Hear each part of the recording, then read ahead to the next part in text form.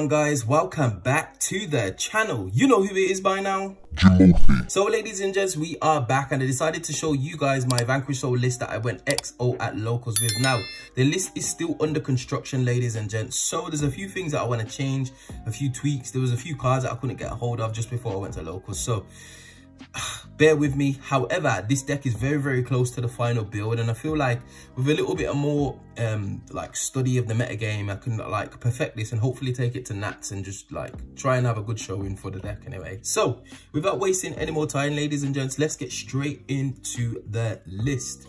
So starting us off, this goes without saying, triple Raisin. It is what it is. He is the best card in the deck because it gets you going. Triple Heavy Borga. Again, some people are playing two, but I'm actually playing triple Heavy Borga along with the triple Caesar Valius. Now, obviously I've took inspiration from Steven Santoli's list and it makes a lot of sense. So the idea behind it is just to kind of like burn some of the resources that your opponent has or the interactions that they have. So at the moment, there's a lot of targeted negation in the meta game. So you're talking about like Effect Veilers, Ghost Mourners, Infinite Impermanences. All those cards target and they're very prominent. So with the bigger cards, you can actually just like dodge a few of those hand traps and actually just get the opponent to just kind of like burn you. And especially as this deck, once it gets rolling in terms of card advantage, is very difficult to keep up because it's popping, it's drawing, it's burning. So it's got a very good grind game if you can actually get the deck going, and being able to dodge some of those interactions is really important. So argument that people say, oh, you might brick on this, I haven't actually found that.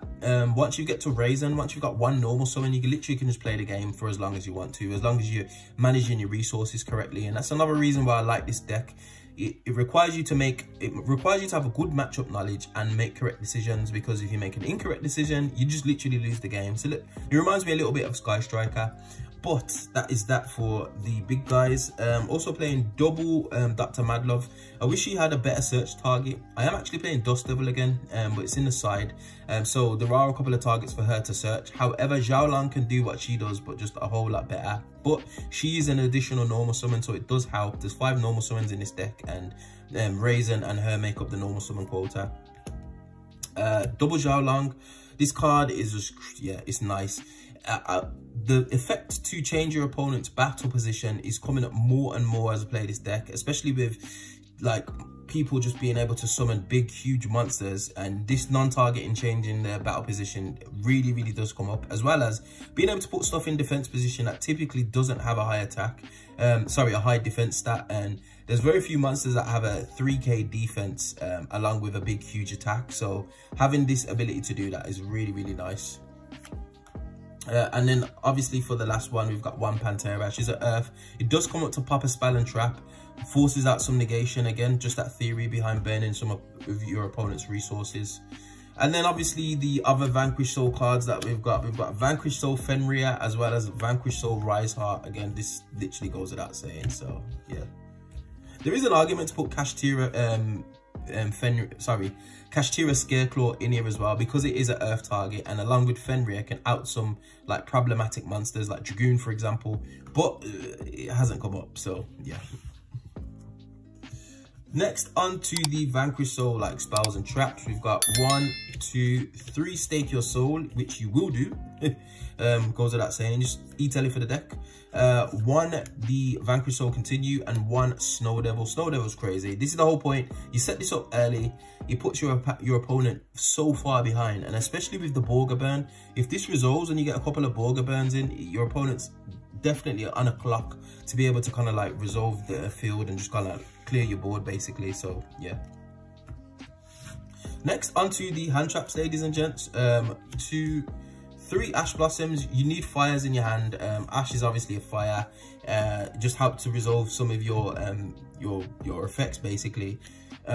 Triple Dimension Shifter. Not so much of a brick in this deck, mainly because of the attribute, and obviously it's Shifter. Now, there are a few instances where I've shifted somebody and have resolved these cards, which is Bestial Magnum or Druid Swarm. this is another problem for the deck. Because the normal summons are very light and there's no other ways to get monsters on board, I felt like the Drew Swarms, well, the Bestials were really strong. And the main reason I put them in is because I couldn't find my other two Durandals. So I thought, you know what, I'll just put the Bestials in. I was siding these anyway, but actually having them in the main deck actually kind of like facilitates some plays.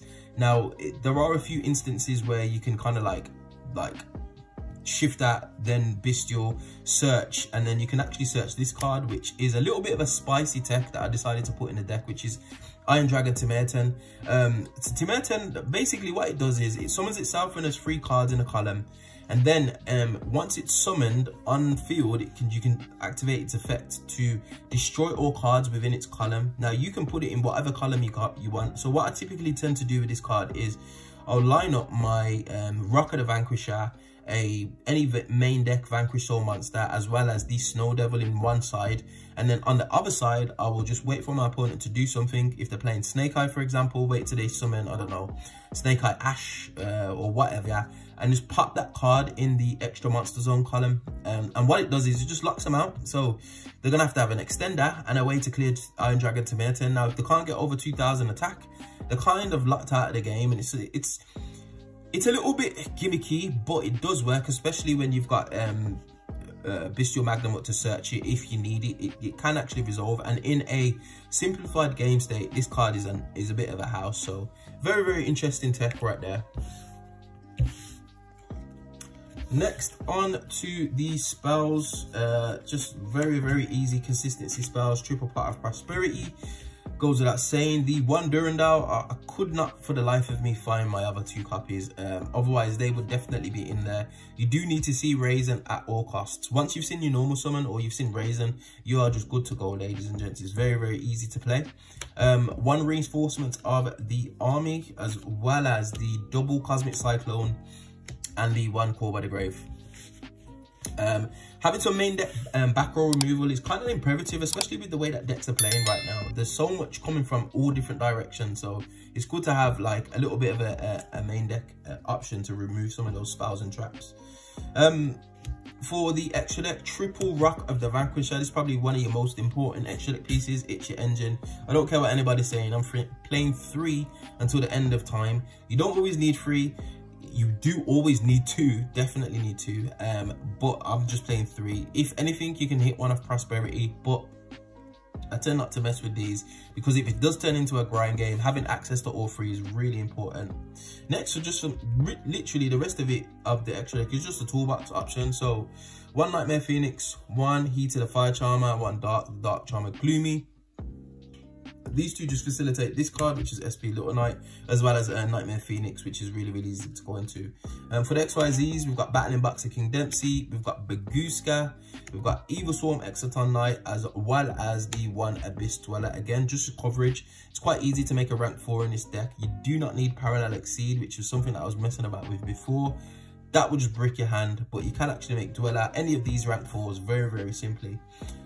For the Zeus package, you got 1 Shakanine, 1 Bobo, and obviously Zeus, and then the final card is a Typhon. Now, I was actually running Super Poly at one stage, but again, I felt like Super Poly was negging my hand more than I wanted it to, so I just decided against it. And finally, ladies and gents, I wanted to show you my side deck, because this is where you can have a little bit more flexibility, but this card in general was absolutely amazing. Gravekeeper's Inscription. Now, if you don't know what it does, it's got 3 effects. Neither player can activate cards in the graveyard, neither player can banish cards from the graveyard, and neither player can special summon monsters from the graveyard. Now, I did have this in my Exo Sister deck, because it literally just stops your opponent from messing around with the graveyard, depending on what they want to do with it. Against Snake Eye, arguably, you'd probably hit the summon from the graveyard, just because of Flamberge, Promethean Princess, that kind of thing. But it's very flexible. It has to be activated at the start of your main phase, so make sure you keep that in mind, ladies and gents. So it's really nice to have. It's just, yeah, solid card. Next, for the rest of the side, I've got Triple Dark Ruler No More. This isn't the greatest of techs, but the reason why I put this in is because we have quite a lot of voiceless at our locals, so this really addresses voiceless, and it allows you to play. Yeah, goes without saying. If I was going to Nats, I'd probably take Dark Ruler No More out and put something else in.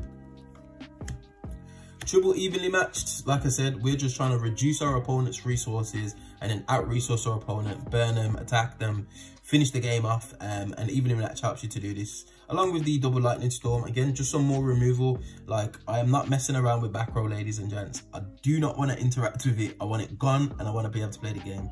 The one Dust Devil, this is really interesting. Helps against Tempai a lot.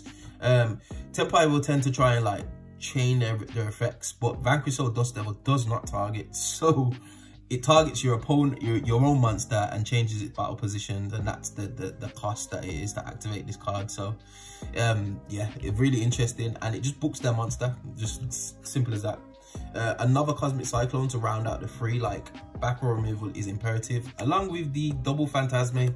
I wanted to play 3, could not find my 3rd, but the 2 actually worked out, and the siding patterns are very easy in this deck. You can side out 3 cards immediately. You can take out 1 Bolga, 1 Caesar Valius, and 1 Snow Devil, and put 3 cards in instantly without even thinking about it. And then there's lots of room for other things. You can take out the Bestials, for example. So the side is very flexible in this deck, and very important. But that is it, ladies and gents. Like I said, it's a work in progress. If there's anything that you feel like I should include or should think about within this deck, definitely let me know. Obviously, I'm still refining it. I want to take it to Nats. I still play this deck. I love this deck. I don't actually mind losing with this deck because I just enjoy playing it so much. And yeah, it's probably one of my top decks, like I mentioned earlier.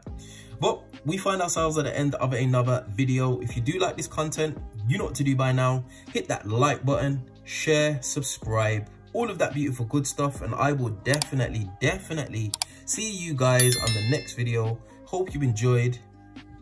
Peace.